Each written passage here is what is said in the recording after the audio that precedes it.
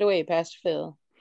All right. Well, God bless you guys. I've been listening and just listening and learning, um, and just listening to the hearts of these artists that have come on before me, and this is wonderful because it's been an amazing week for me. God has placed me in a lot of places in a very quick, short period of time this week. I mean, I was in Skid Row last night, and then after that at my church for Bible study, and then this morning I was back on the streets, and then coming here and having and hearing the hearts of believers.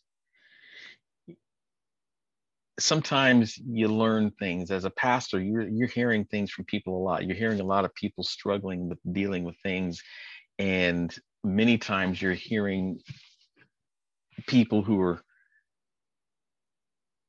lacking hope, even as believers, even as believers. But at the same time, this is nothing. There's nothing wrong with that. This is the reality of being a human being in Christ, still living in our sinful flesh bodies. And we have the victory. But there are times when we as brothers and sisters need to come alongside one another and speak truth.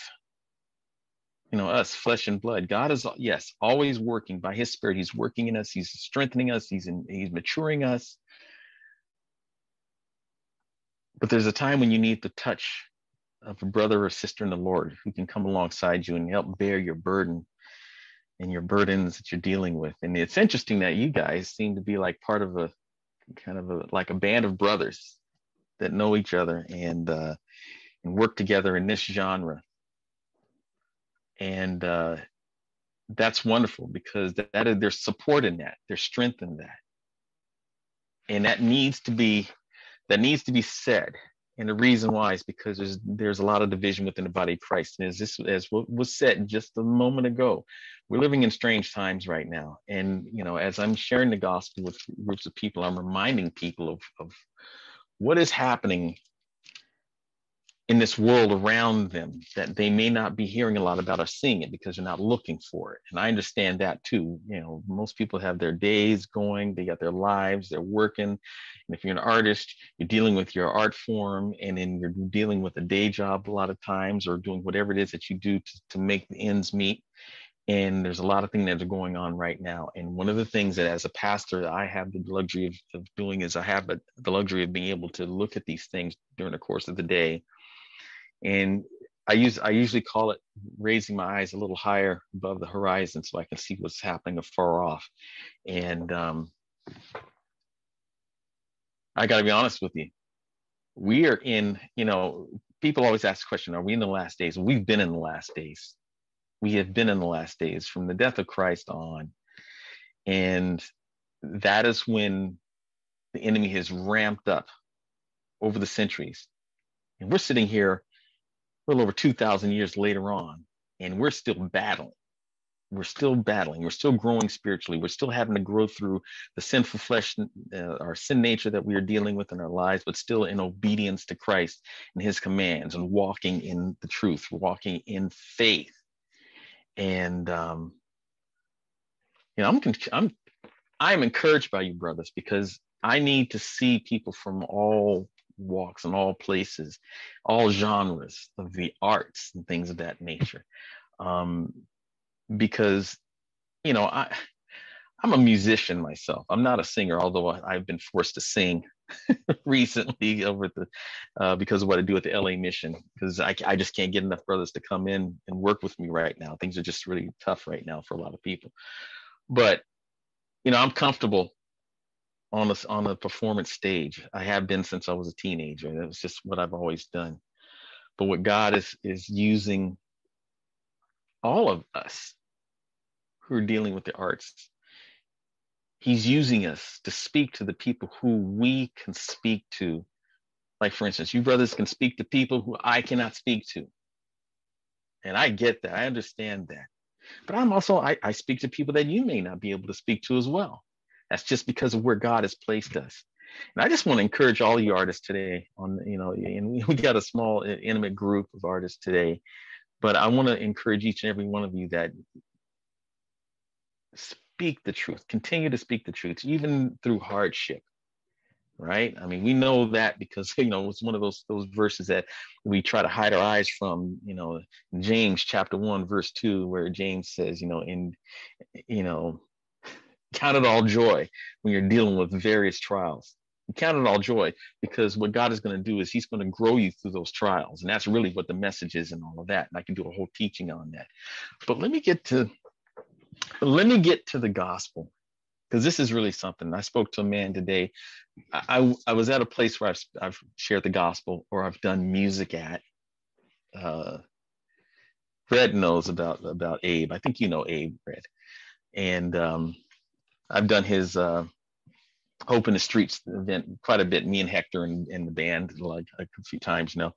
And today I just preached, and there was a man there who I've seen him there almost every time I've been there. He with a woman have always been there.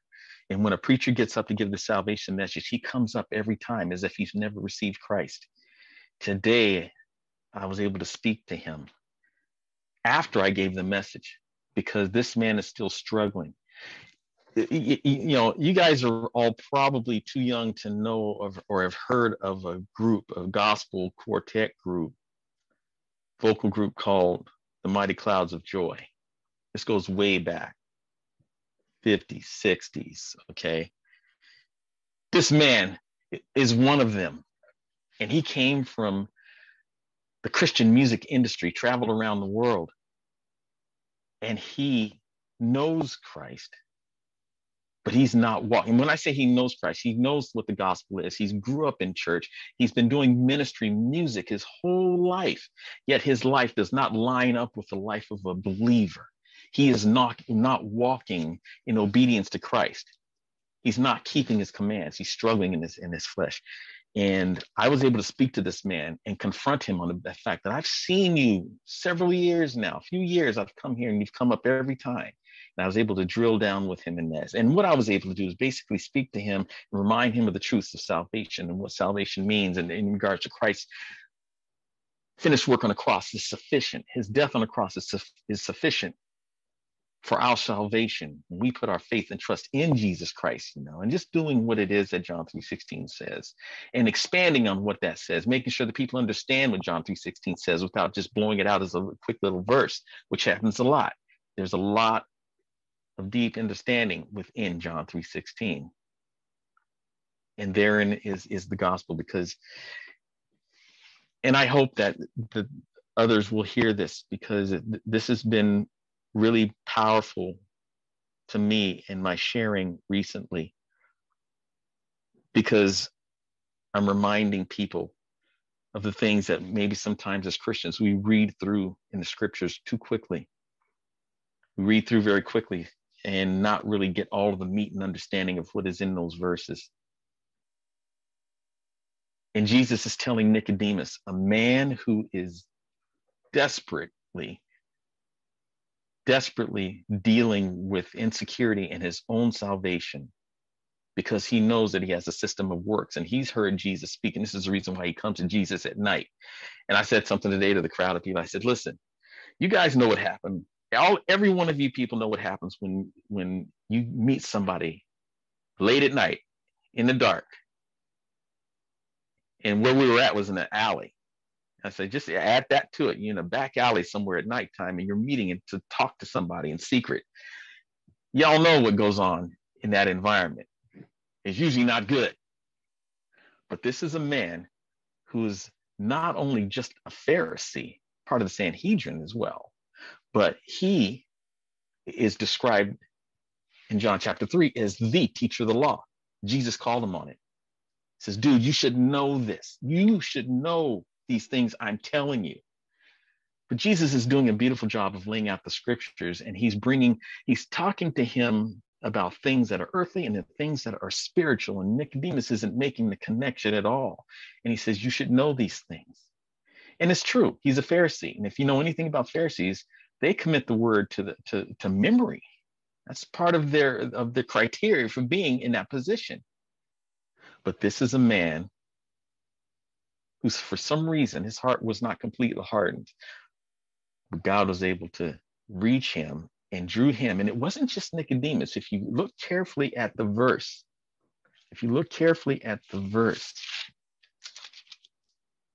Nicodemus says something really, really interesting in the beginning. He says, in the beginning, of course, and then verse 1, it says, now there's a man of the Pharisees named Nicodemus, a ruler of the Jews. So he's a high ranking, well-respected man in the community among the Jewish leaders.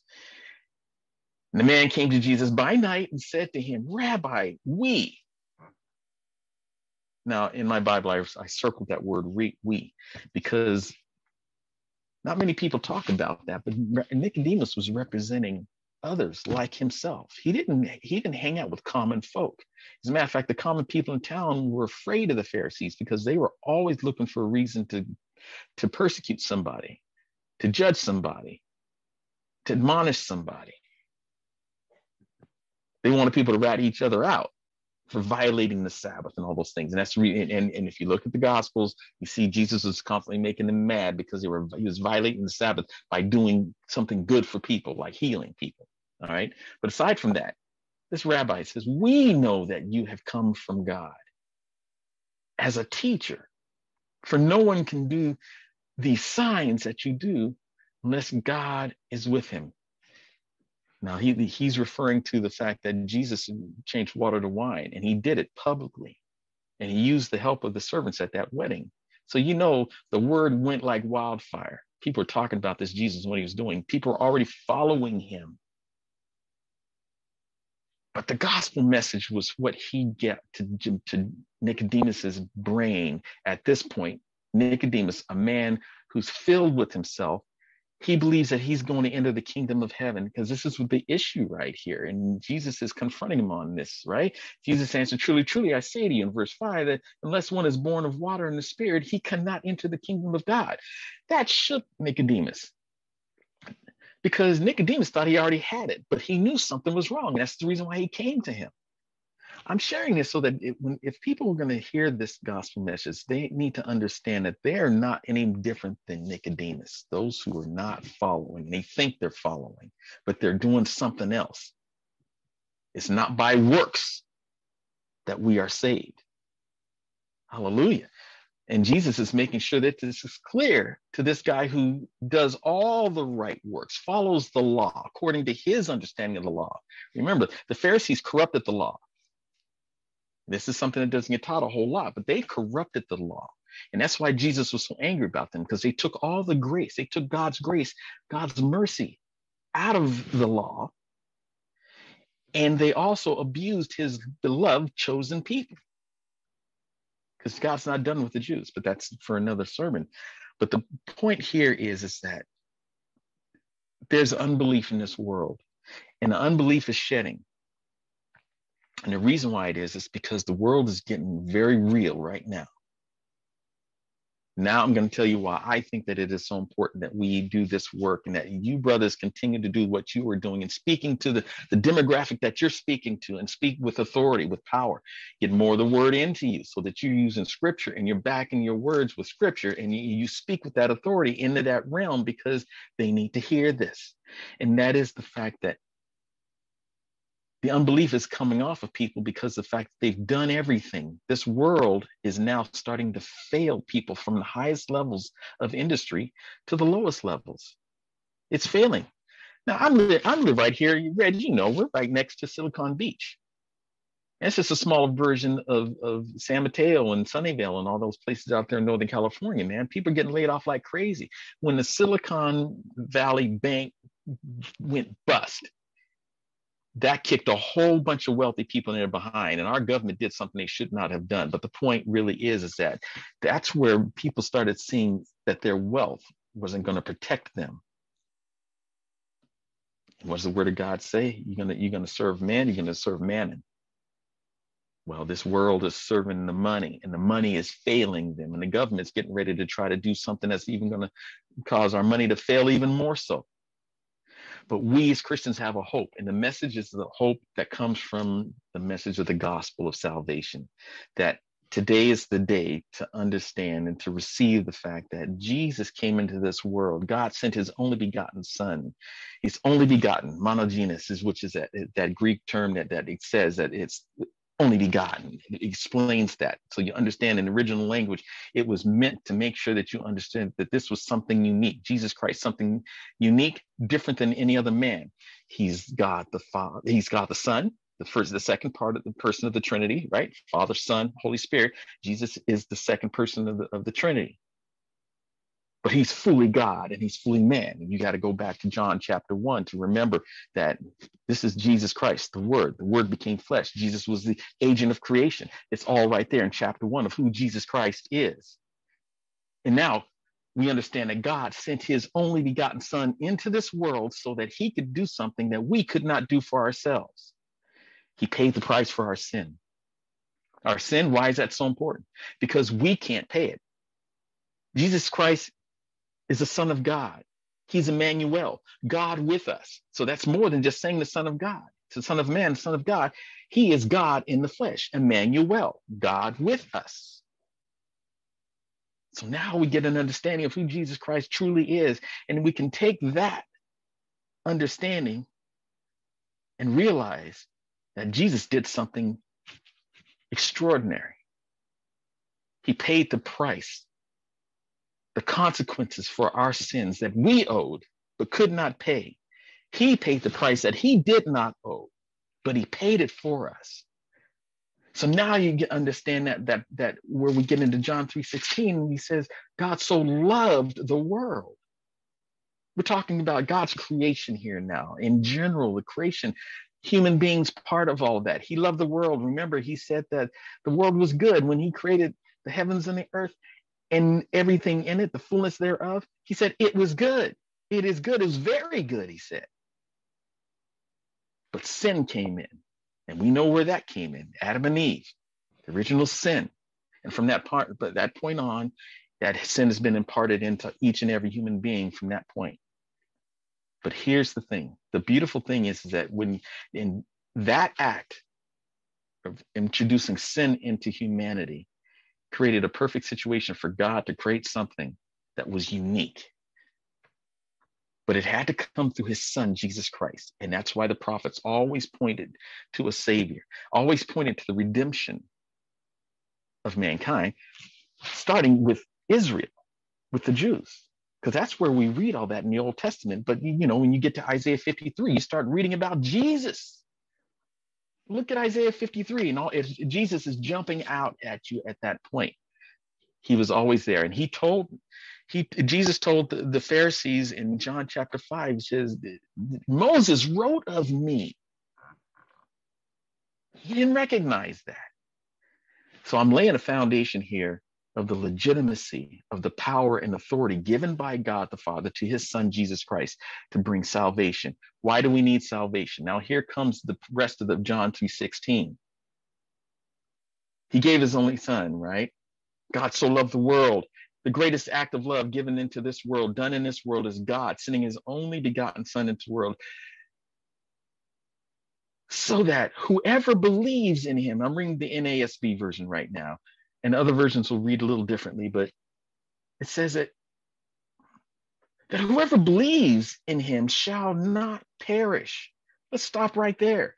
Let's make it clear here. We can't short play or handle or soften the blow of what that word perish means. There's a consequence for sin. Romans 3:23 says that we are all sinners. All have sinned and fallen short of God's glory, right? We know that one. That's one of those memory verses that we remember when we're going out and evangelizing people in the streets and in the world and all that. But when you go to Romans 6:23, it gives you a little more information on that. And it hits you square in the head when you start reading in 23. It says, for the wages of sin, tying Romans 3:23 to Romans 6:23, for the wages of sin is death, right? So we understand here that word perish means something. It means death, and that death is eternal. And it's a righteous judgment from a righteous God. Remember, God is a just and righteous God. He's a loving God. And that's what we learn in John 3:16, because he sent his son as an act of love. And what Jesus went through, it could only be love. And thank the Lord that Jesus rose again on the third day. That was all part of the plan. But he had to go through that suffering and that humiliation, his beard being pulled out, the crown of thorns, the humiliation, being spat on, being beat, scourged. And if you ever do a history study on what scourging is, it was something that was well known by the Romans, just like crucifixion was. And it wasn't just a cat o' nine whip. It was much more than that. But Jesus went through all of that. And that work was the propitiation of our sins. Now we're starting to get to the crux of it. There's going to be a price to pay for sin. If you get a traffic ticket, you're going to pay a fee. You're going to pay a fine, or you're going to go to court. You're going to get before a just judge, and he's going to judge you guilty, and you're going to pay the price. You do crime, you're going to do the time. You're going to go before a judge, and you're going to be judged guilty, and you're going to go and do the time.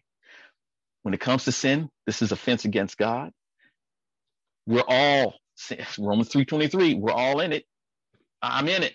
And I have to remind everybody that Pastor Phil preaches to himself when I'm talking about this. I'm no better than anyone else out there. All have sinned and fallen short of God's glory. So I had to come through that door, who is Jesus Christ. I had to come through that door. So when you read 6:23, it's nailing it down. The wages of sin is death, because it's the price of death. Jesus Christ is the unblemished Lamb. Remember, John the Baptist said it. Behold, the Lamb of God. The Lamb of God. And that goes back to the sacrificial system that God set up with the children of Israel in the desert. But Jesus came, he died once for all. It's in the book of Romans, and it's in the book of Hebrews. Jesus died once for all. But Romans 6:23 does not end there. It doesn't end there, because there's a good caveat at the end of this. Because the beginning of it says the wages of sin is death. But the second half of the verse says, but the free gift of God is eternal life in Christ Jesus our Lord. Hallelujah. So there's a consequence for sin. And for us human beings, Jesus Christ came into this world to pay the price of sin. And he accomplished this. He finished it. When he said it was finished while he was hanging on the cross before he breathed his last breath, he accomplished what God's plan was for salvation for this world.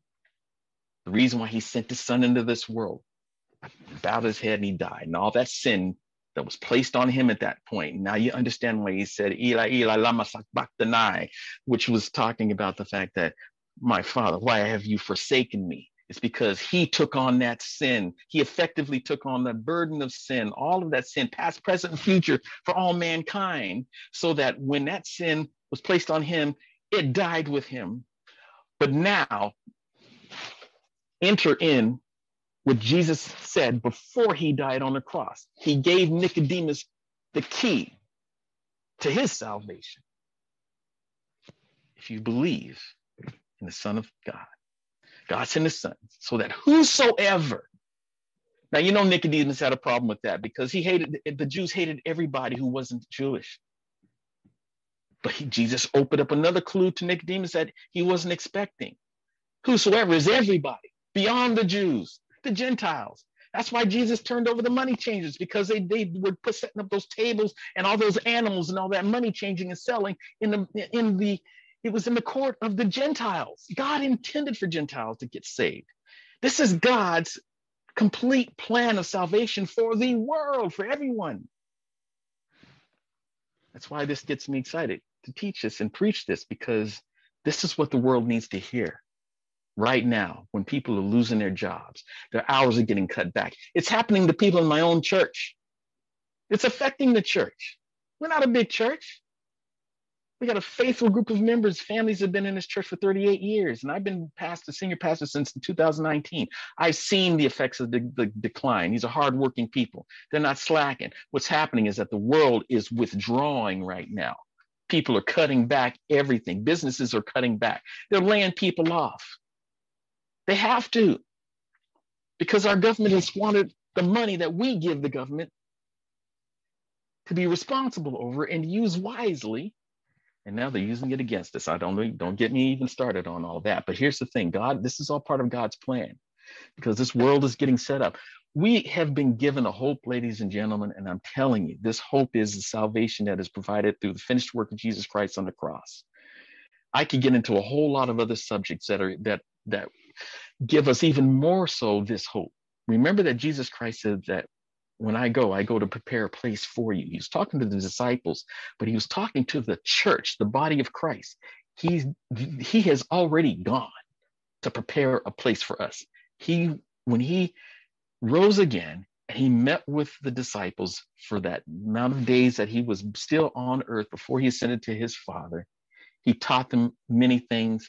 He showed them things, and he gave them messages of hope, but he gave them commands. So here's our role, ladies and gentlemen. Matthew 28, the Great Commission. Now, this is what we're all here on Red's Room working toward, is accomplishing, making disciples. Now, you remember, we got to share the gospel, because in Mark, we taught it. That's where that talks about it. I think it's Mark 15, 16, 15, 15, where the gospel must be spread around the world. I can look that up real quick. But the thing is that the gospel needs to be preached. It must be preached. That's our role as Christians. That's why he left us here. But we make disciples. That means that we speak to the gospel. And as they are drawn to receive Christ as Lord and Savior, now we can start helping to disciple them. We're all part of a church family. We lead them and we raise them. We answer their questions. This is one of the biggest things I deal with in the church today. All these young people who've been disenfranchised and church hurt because people would not answer their questions about the scriptures. It was seen as a disrespect. Now, one of my wife and I's biggest job now is to answer those questions that young people have struggled to get answers from people in the church, because people haven't done their homework. They're sitting in there listening to the sermons every week. They're sitting there with their heads shaking up and down like yes, and in their hearts and their minds are going no. And they go right back to work on Monday and forget everything that they heard on Sunday. And their kids, because kids are smart, they want to know what's going on with this. Why is my parents doing this? Is there a reason? Why are we devoting all this time? Why are we paying offerings into the church? What is all? You need to answer them, so they understand what your faith is, and this is where we fail. Another message. That's another sermon. But the gospel must be preached. It must be shared, and disciples must be made. And this is the reason why Jesus came into this world, because he has a plan for us. I won't even talk about the second coming of the rapture, but these are things that are a hope for us, particularly the rapture of the church, because there's coming a point, and it's very soon, according to what I read in the scriptures, and many of us pastors who are studying this word and teaching. 1 Thessalonians 4, verses 13 through 18. You got to look it up, because there's a hope of our salvation. This is what 1st and 2nd Peter, particularly 1st Peter, was talking to the churches about. And he was talking to 5 churches that were under serious persecution of the Romans. In the book of Revelation, chapter 2 and chapter 3, same thing. 7 churches, many of them under serious persecution. Some were obedient. 2. And the rest of the 5 were struggling. And one of them may not make it because of their disobedience. And the word was preached, and they still followed paganism and feared the Romans. So what I'm saying, ladies and gentlemen, we have our present day modern examples of things like that are going on in the world. What we're experiencing in this world is nothing new. The difference is that we're closer to the end now than we have ever been in church and Bible history. And this is the reason why, for those who are under the sound of my voice today, hear this message of the gospel, that God sent his son into this world to bring salvation, so that you do not have to suffer the pain of eternal death and hell. I got to make it plain, because if I don't make it plain, you don't know what you avoid in coming to Jesus Christ. Pastors do a disservice by not being willing to say that word hell. But I'm going to say it because I want people to hear that there's a consequence for rejecting Jesus Christ as Lord. This is an act of love, not an act of arrogance, like some people have said to me online. I get into these debates. It's not arrogant when you're talking about God, the creator of the universe, who gave you the mouth to be able to disrespect him. Judgment is coming. But avoid hell and death by receiving Jesus Christ as your Lord and Savior. Reject sin, repent, recognize that you're a sinner. Like it says here in Romans 3:20, recognize first that you're a sinner and that you want to repent. Repenting is something that you must humanly recognize. Remember, there's a God's divine prerogative and action in our lives, but there's a human responsibility. You receive Jesus Christ as your Lord and Savior. You put your faith in him, and then you get around believers, Christians who know the word and are going to speak the truth to you in love, and not redefining the word love. Hallelujah. And then you disciple them, bring them into the church of believers so that everybody believes and we believe the same things, and we encourage and strengthen one another. That's how it all works. We bear one another's burdens. We admonish one another if we need to. We strengthen and uphold one another. We bring them food. We put them a little gas in the car if they need it. We help them with their family situations. We do all those things as a family because we're in the body of Christ. We're in God's family now. We're part of something. That's what you want to bring people into, is the family of God that he set up through his son, Jesus Christ. And it is truly a family of love. And this is what I've learned and seen in a wider picture right here on Red's Room, ladies and gentlemen, because you don't know how many thousands of people around the world are going to see this video and hear these artists. And that's my message for today. God bless you all. Hallelujah. That was absolutely fantastic. I was sitting over here the whole time just being like, amen, amen. Exactly what we were talking. But the theme of the night is definitely very clear. Talking about Christ's return and how Jesus is coming soon. Jesus is coming soon. Yes, indeed. Amen. We're going to see the signs all around us. We have the word of God in front of us to give us instruction. That's our instruction book. That's right. Read it, people. Read it with your children. Read it for yourself. We must be faithful with the word. Come on, Liz. That's it. That's it.